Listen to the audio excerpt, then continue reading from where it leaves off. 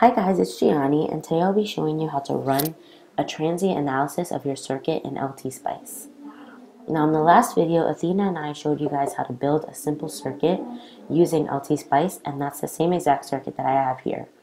It's just a battery with a 5-volt input, DC input, and two resistors of 1 ohm and 3 ohms.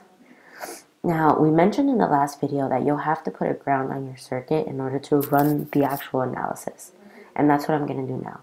I'll just double click on that wire that leads right to the battery, to the negative end of the battery, and go to label net, and you'll see that the two options ground and COM show up. I'll hit ground, and then OK. And that triangle symbol right there is our icon for ground. Now once we have our ground, we can go ahead and type in our SPICE directive for the transient analysis. For Mac, it's a little bit different than a PC, but the exact same concept. In the Mac, I'll just have to go ahead and write out everything for myself.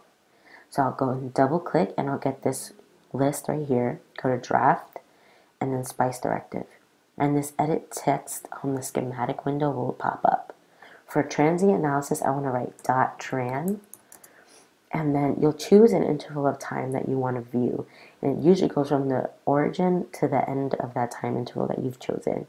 For a DC signal, it won't matter as much the time interval, but for an AC signal, especially with high frequency input signals, you want to choose a really small time interval to be able to observe the phenomena. For now, I'll just put 1 millisecond so that we can see the effect it has on our DC signal. So I want to click that anywhere in our window, and to run the actual analysis, I'll hit the running man icon right there. It'll highlight and say run. I'll click that and this black window shows up. I'll just make that fit in here.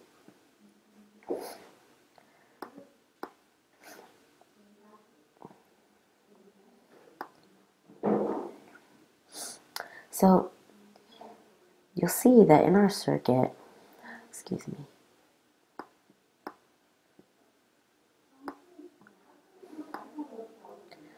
you'll see that in our circuit, we have these icons that show this icon that'll say click to plot device current.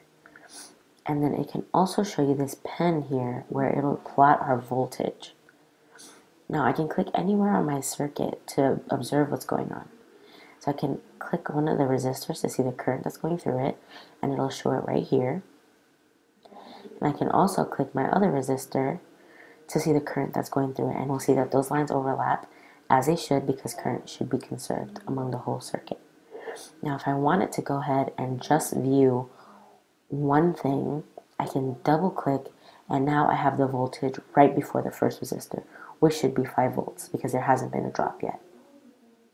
If I want to view it against the voltage between the resistors, it'll plot those two lines. If I want to just see that voltage between them, I can double click and it'll just show me that one. And you can go ahead and play around with this one to see what the different values will be and plot everything against each other. It'll color code them so that you can be able to distinguish them. Well, that's how you can run a transient analysis on your simple circuit using LTSpice. Thank you guys for watching.